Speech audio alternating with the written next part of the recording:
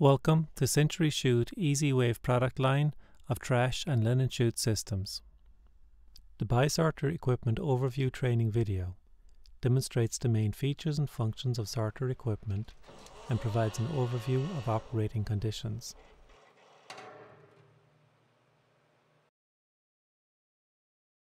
The purpose of adding sorter equipment is to separate different types of materials from a waste stream passing through a chute.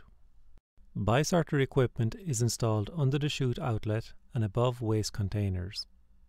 Internal to the sorter equipment, a diverter mechanism routes waste from the top inlet in two different directions. Controlling the diverter plate position separates the waste stream between the two outlets on the bottom of the chamber.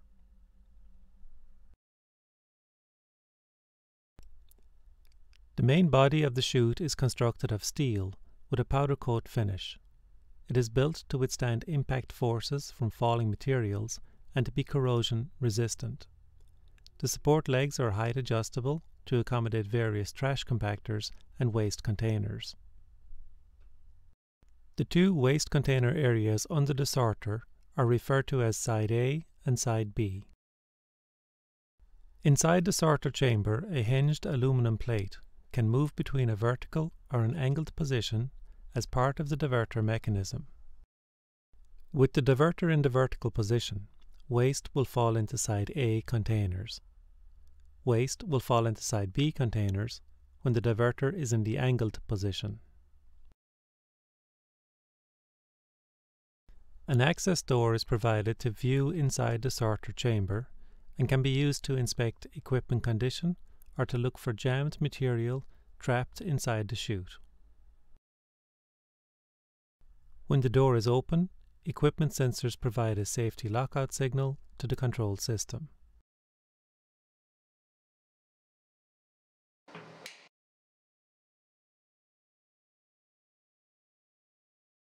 An electrical enclosure is mounted to the side of the sorter chamber.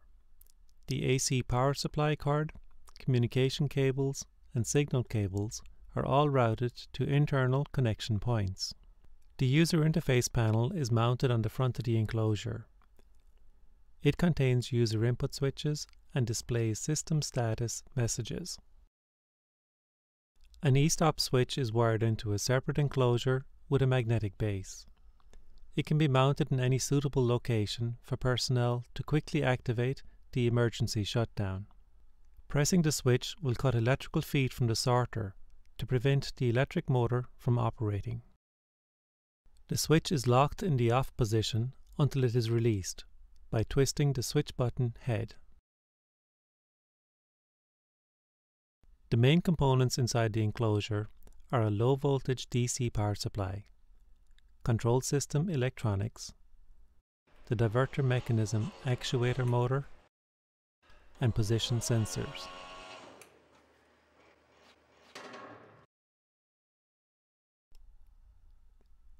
The bi-sorter control system is comprised of multiple components, such as equipment sensors, electronic hardware, communication ports, a user interface, and software programming. As part of the bi-sorter chute system, the user interface panel at each intake door also contains multiple push-button switches to allow users to select the type of waste before opening an intake door. Intake doors are connected to the EasyWave base station controller. The base station performs all control functions related to the intake door operations, and the base station also operates as an interface to optional chute system equipment.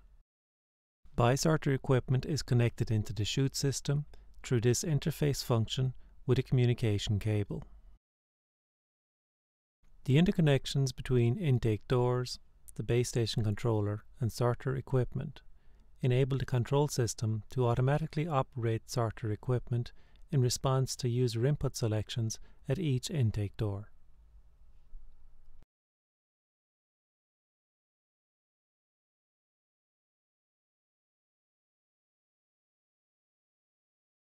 Sorter equipment sensors provide feedback to the control system about the operating state of the sorter. The control system response is determined by the state of the sensor signals. The access door sensor detects the position of the door latch. When the latch is open, the control system generates a safety message and locks out the chute system. The diverter mechanism position sensors detect when the plate is set up for side A, vertical position, or side B, angled position. When the control system drives the actuator motor, it uses the sensor states to determine diverter plate movement and position. Please note, the control system logic considers the diverter plate to be in position A, when the position A sensor is not covered by the metal flag of the actuator lever linkage. Optional cart sensors detect the presence of a cart and the status of the cart contents. When a cart full condition is detected, the control system will generate a cart full warning message.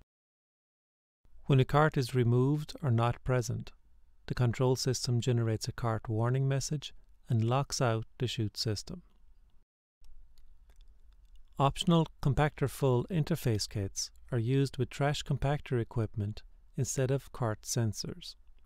The interface kit detects a compactor full signal and generates a cart full sensor feedback signal for the sorter control system. When a compactor full signal is detected, the sorter control system responds in the same manner as a cart full condition.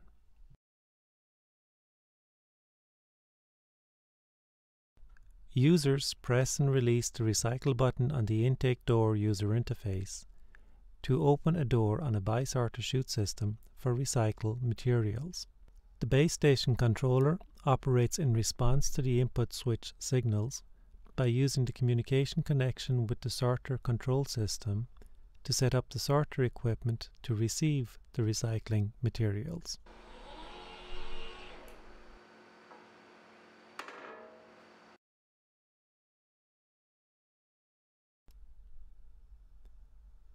To open a door for non-recycle materials, press and release the user interface trash button. The chute system operates automatically and waste accumulates in each container until the cart sensors detect a cart full condition.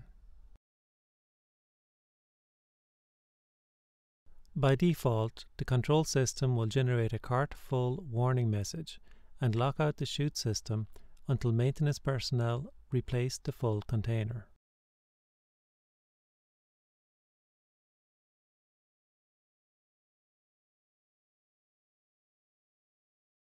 Alternatively, when a cart full condition is detected, the control system will generate a cart full warning message, but diverts all waste to the garbage side instead of locking out the chute system.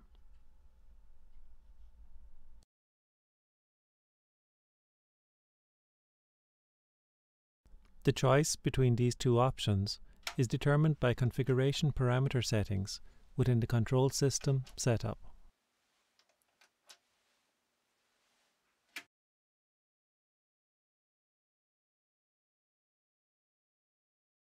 Service personnel can use the lockout toggle switch to place the bi-sorter control system in lockout mode. All intake doors are locked out in this mode to prevent users dropping waste into the chute at the same time service personnel are interacting with chute equipment. The bi-sorter lockout switch will also disable the EasyWave trash chute system in the same manner as the lockout toggle switch on the bottom of the EasyWave base station enclosure. All the same reasons and precautions associated with using the base station lockout switch also apply to using the bi-sorter lockout switch. After completing operations requiring chute lockout service mode, set the toggle switch back to the enabled position to restore normal intake door access.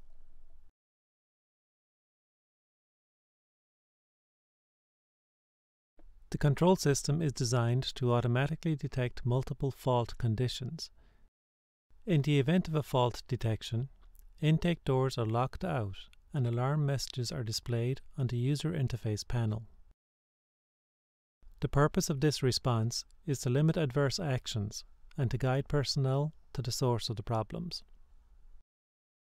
An alarm relay output is also provided as a flexible solution to help distribute the alarm signal to an extended area.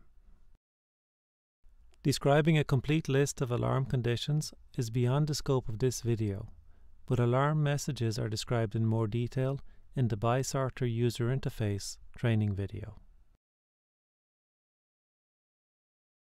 This concludes our training video, and thank you for choosing Century Chute EasyWave product line of trash and linen chute systems. Please refer to the BiSorter Operating and Installation Instructions Manual and the EasyWave Chute System Operating Instructions Manual for additional information.